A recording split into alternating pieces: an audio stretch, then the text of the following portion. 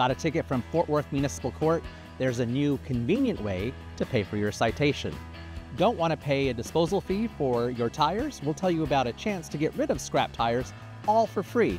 And we hear from our partners at TxDOT that Interstate 30 improvements are underway. I'm Renee Tejas. This is where the city news begins. Got a Fort Worth citation? Skip the courthouse with VanillaDirect Pay. It's a new way you can pay for your fines, such as traffic or parking violations, in cash at CVS, Walgreens, 7-Eleven, and more. There's no card needed, and all you need is a barcode from the court's payment portal. It's convenient, secure, and available on your time.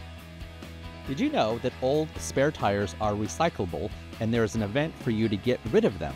Come by the Scrap Tire Collection event on Saturday, November 16th from 8 a.m. to 1 p.m. at the Fort Worth East Regional Library parking lot. There are a few requirements to check before coming by and dropping off your old tires. And big changes are coming to I-30 in West Fort Worth.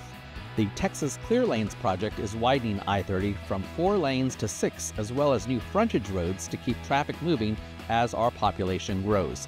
Construction has already begun, and it is estimated for completion in 2028. For all of these city news stories and more, be sure to check out fortworthtexas.gov/news.